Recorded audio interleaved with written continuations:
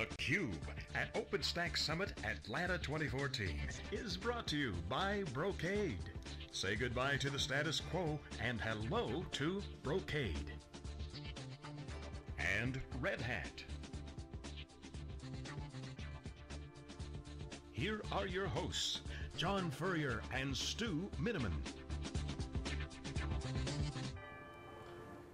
Okay, welcome back everyone. This is theCUBE, our flagship program. We go out to the events and extract the signal from the noise. I'm John Furrier, the founder of SiliconANGLE. I'm joined by my co-host, Stu Miniman, analyst at wikibon.org. And our next special guest has been in space, which is a notable CUBE alumni, first on theCUBE. We have someone actually been in space. Mark Shuttleworth, founder of Ubuntu, industry legend, founder, entrepreneur. Welcome to theCUBE.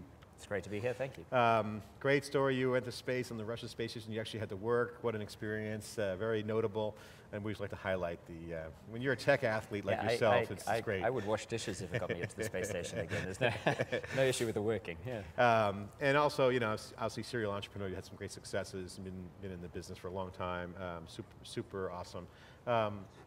OpenStack, we are here live in Atlanta where it's been quoted already in this morning, this is one of the great communities of our generation. You've seen Linux and you've seen a lot of stuff like Apache and open source, just done amazing things. What's your take on it? And I know for Linux you've been a great part of that with your participation in getting the code out there in your previous companies. And what's going on with OpenStack today? Tell the folks out there, in your opinion, where are we with this? Well, so OpenStack is the bearing fruit of taking Linux from the individual node up to the cluster and to the cloud. There's no doubt in my mind that this is where the future of infrastructure is being defined, right here in Atlanta this week and Paris in 6 months' time. Awesome community, and also really a springboard for the next generation of thinking about computing at scale. That's why every vendor is here. That's why these conversations are so, people are so passionate about these conversations. And that's why you're starting to see the beginnings of the next wave of innovation that sort of just assumes that you can consume resources at scale in a way that Linux itself first lets you consume resources from a single node. Talk about the value creation opportunity. We were just talking on the previous segment this morning around the disruption and what that really does when you start looking at kind of the value chains within the operations environment or customer environments, whether it's an enterprise or service provider. The absolute devastation, decimation of value chains. Roles are changing, the future of IT, future of software development is even changing. And, and certainly the gear's getting better. Splash has helped with persistence. Yeah. What does the disruption look like in terms of value creation? Where do you see it as an entrepreneur? You have that eye. What's the value creation opportunity? Well, I'm absolutely certain it's not in the obvious places, right? Just as it wasn't 20 years ago with the internet itself. There is always an obvious set of places that people focus on, and the real value isn't there. In part because I think there are too many people chasing them. It becomes too noisy, too confused, too much in the way of vendor politics. It's kind of the fog of disruption, right? You know instinctively that this is a profound change. Everything will change, but it's very difficult to identify where the great new companies will come from. My particular view is that we need open platforms, open ecosystems. OpenStack fundamentally depends on a healthy ecosystem to succeed. And we, Ubuntu, are an ecosystem enabler. We don't compete with the ecosystem. We are an interoperability enabler. We run the largest OpenStack interop lab, where we do continuous interop testing across the products of many, something like 14 of the major players and many more smaller players in OpenStack. So we essentially provide a great way for customers to know if they want to build a cloud with pieces from these 6 different vendors. You certify the picks and shovels, if you will, for the tooling and the technology. On a continuous basis, because that's what's so dynamic about the cloud, right? In the good old days, you could certify this product and that product to work with an operating system, but now you have to certify, in this dynamic world, you have to certify that they continue to work, that you continue to be able to build clouds and scale them in a very real-time kind of way. So, Mark, in the last survey of OpenStack users, Ubuntu was far and away, the number one, operating system there. There's some that say that really points to that OpenStack is really in test dev, and it's a free operating system. Where do you think we sit today, and what's Ubuntu's role going forward for OpenStack? Well, Ubuntu obviously became famous as the developer's choice, but that was 10 years ago. Today, the major production clouds, which are commercial engagements, those are on Ubuntu. And we provide commercial support on commercial terms, technical support on commercial terms to the world's biggest OpenStack deployments, from banking through telecoms, through media. Many of the, the references that will be celebrated on stage here, most, if not all of the references that will be celebrated on stage here are in fact building on Ubuntu and doing it commercially, right? It's very serious infrastructure for them. I think people do see OpenStack and the cloud as a reset, and so they don't necessarily want to bring 20 years of baggage to that new world. They want the reassurance that their existing workloads and so on will work great, and they do. We've done a lot of work across all of the Linux distributions and Windows, so that OpenStack on Ubuntu is fantastic for running whatever kind of workloads you care about. As people put their toe in the water, actually come into the water for OpenStack, what do you advise them in terms of approaches? I mean, from a business model standpoint, some people look at it as a product versus a platform. What's the quick OpenStack 101 for the newbies coming in? Whether, serious IT guys wanting to do the reset, what do you advise them? Stay away from X, Y, and Z, it's not this or that. What advice you say, when you describe OpenStack? The first thing I'd say is that you absolutely have to have an OpenStack story. And the second thing is that you have to have an OpenStack story that doesn't depend on you winning everything, right? There's no single vendor that will own OpenStack. Plenty will try, but it just won't work that way in the same way that it didn't with Linux. And so the key thing is to be here, to have a very clear idea of how your existing portfolio maps into OpenStack, but also an idea of just how much OpenStack changes the world and what parts of your portfolio are going to go away or commoditize, which is a very real issue for many existing players. But there's a lot of value to be had. It's just further up the stack. It's in more interesting new sort of greenfield opportunities. So, Mark, do you think that OpenStack can really move forward without like a clear leader or a couple of companies that are in charge? If I think about open source projects in general, that there's usually some strong people at the front. From Linus Torvalds when he first started.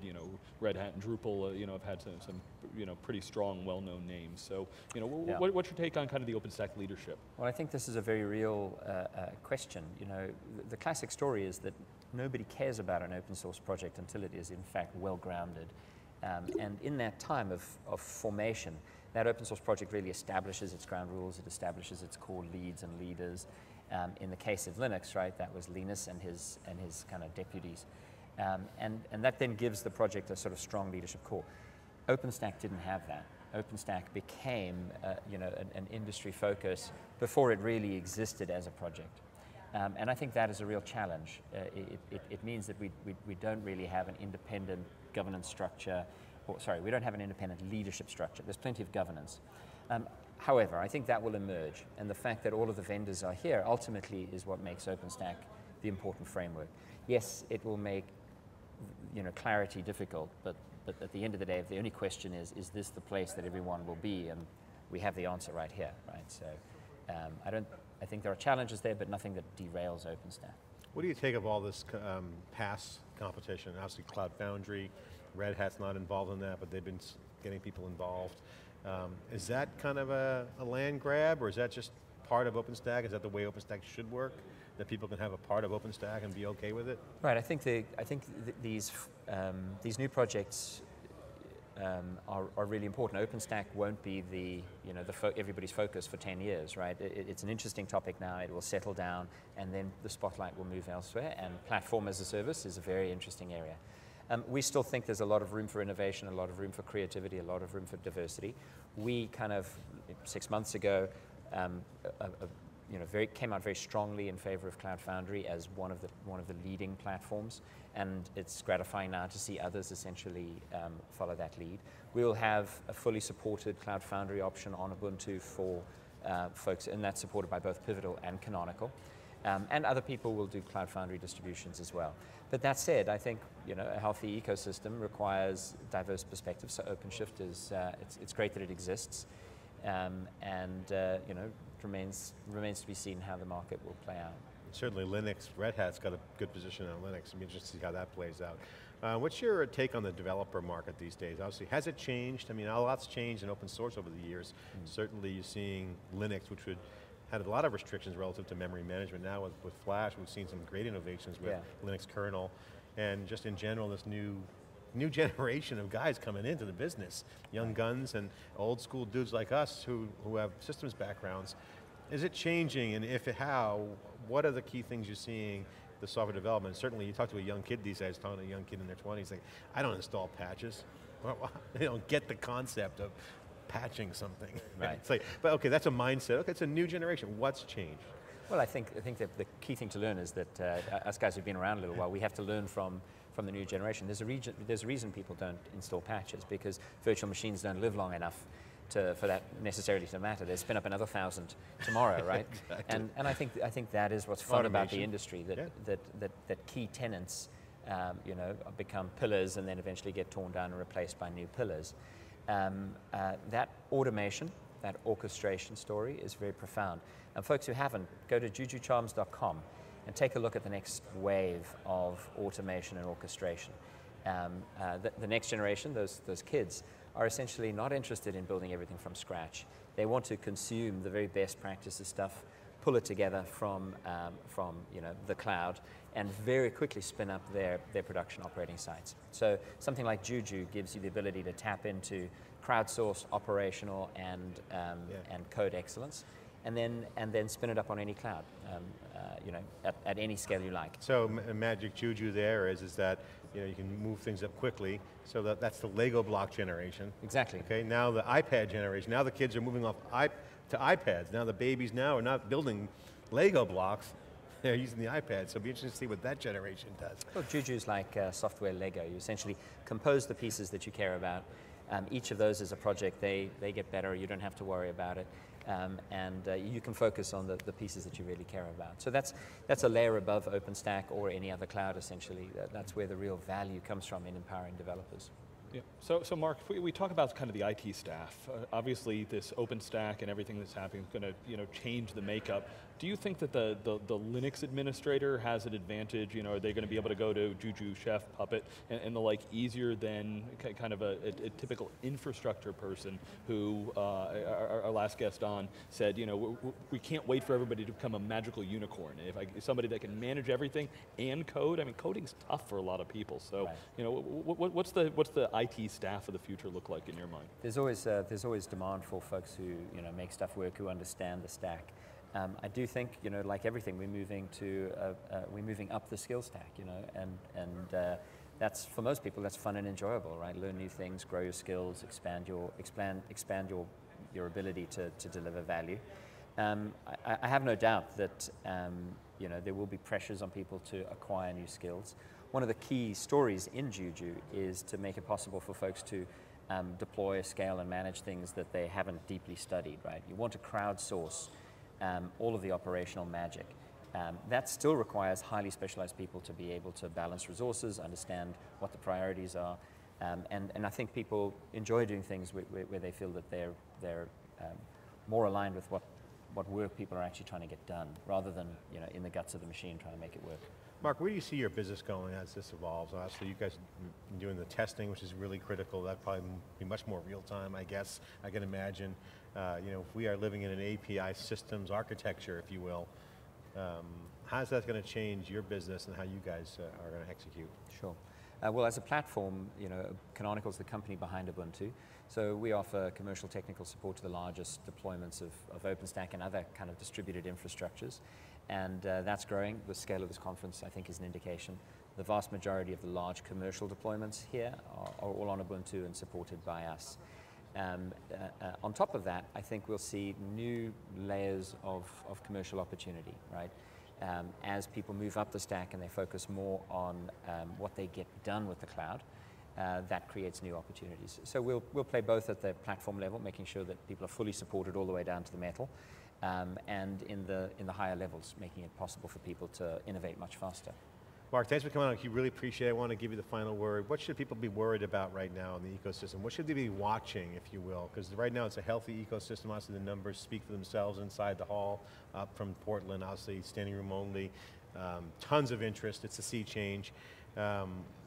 We want to look for where this potentially could be smoke than fire. We want to keep the alarms open. What should we be afraid of, and what's the only thing holding back OpenStack? What should we watch out for?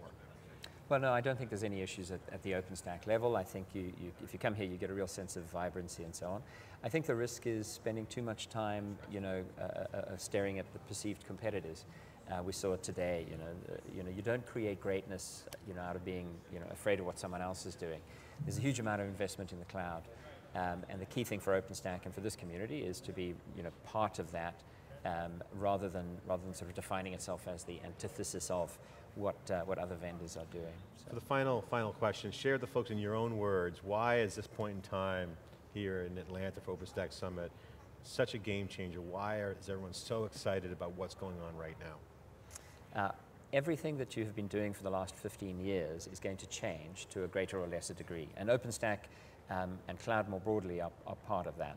This is the forum where the open cloud is being defined. So it's the only place where you can really get deep into that new level of infrastructure and really understand how it all comes together. So it's a lot of fun, and for folks who throw it together on Ubuntu, you'll have an absolute blast. Great, thanks for all your help in the industry. You've been great, the success has been fantastic. You've enabled a lot of folks, a lot of fans commenting on, they fall in love with the software from the beginning. It's been a big part of their lives and continuing that. And great to hear the stories and commentary. Mark, thanks for coming to theCUBE. This is theCUBE, we'll be right back with our next guest after this short break. We now have someone who's been in space and on theCUBE. That's going to go in our archives forever. So thanks for watching, we'll be right back after this short break.